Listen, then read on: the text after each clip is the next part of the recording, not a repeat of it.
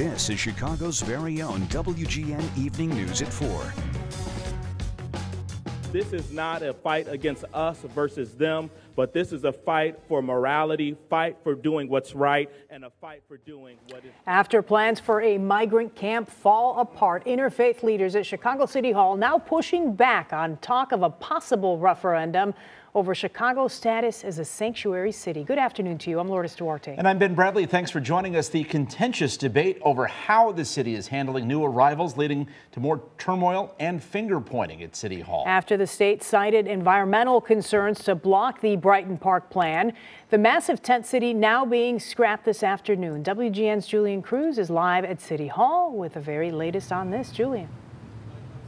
Well, Lourdes and Ben, many aldermen we talked to telling us that they are still in the dark when it comes to detailed information from the office of Mayor Brandon Johnson or city planners. No explanation for how much the Brighton Park project has cost and will cost Chicago taxpayers, and potential liability concerns at this point, all unanswered questions.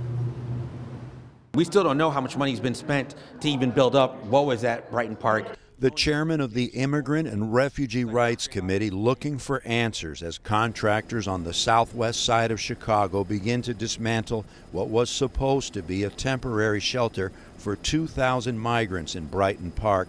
In a stunning setback earlier this week, Mayor Brandon Johnson's office declaring the former industrial site to be suitable for migrants despite the discovery of mercury and other contaminants, the Illinois EPA abruptly halting the ill-fated project. We need to find out, right? There's a $29 million deal for the whole year as it relates to that contract. I think we've got to look not only what's in the contract, but again, how much money has been spent in an unfinished project. As members of the City Council look to make appointments with the mayor's office to receive briefings on the Brighton Park matter, Governor J.B. Pritzker says it's time to move on, with winter-threatening migrants still living outside police districts. Speaking to reporters today, the Illinois governor looking to tamp down reports of friction between him and the mayor's office. I think you guys like to stoke that conversation of differences. The fact is that we want to work together, and our staffs have been working together for literally, I think it's a year plus now,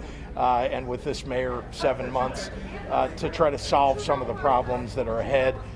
And this is not about, did somebody do something that the other party didn't like? This is about just move ahead, work through the problems, get the job done.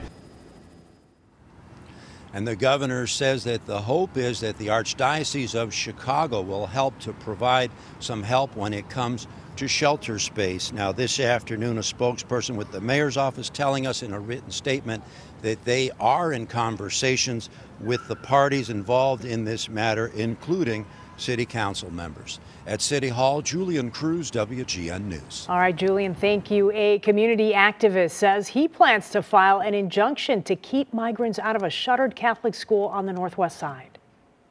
We do not want sanctuary city. All right, we want it repealed. Pat Gibbons led a news conference outside of the St. Bartholomew building that's in Portage Park.